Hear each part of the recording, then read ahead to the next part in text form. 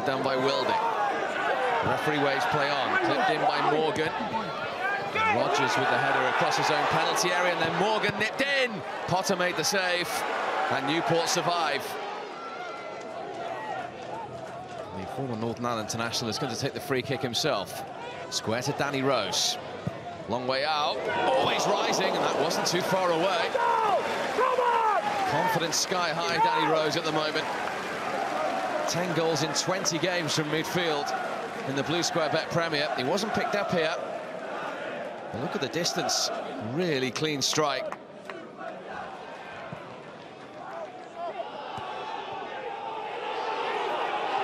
Just can't clear the lines. Gornell.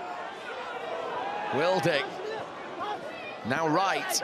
Trying to create the opening. Very good save again from Danny Potter. You might have seen that late. Managed to scramble it round.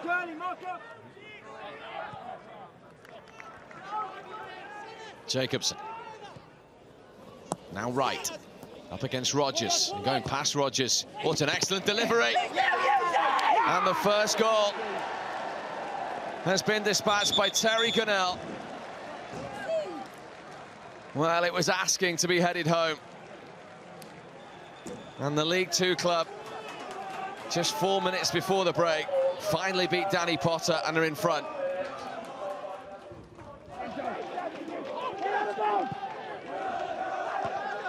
McAllister's header, and then it came back to him. Well, the closest Newport have come in the entire game. And finally, Chris Neal has a save to make in the Shrewsbury goal. Just came back at him quickly. McAllister was deflected off Foley too. Is it to be the veteran or Danny Rose? It is Rose! And that wasn't too far away. Chris Neal mighty relieved that that didn't find the target. Look at that curling.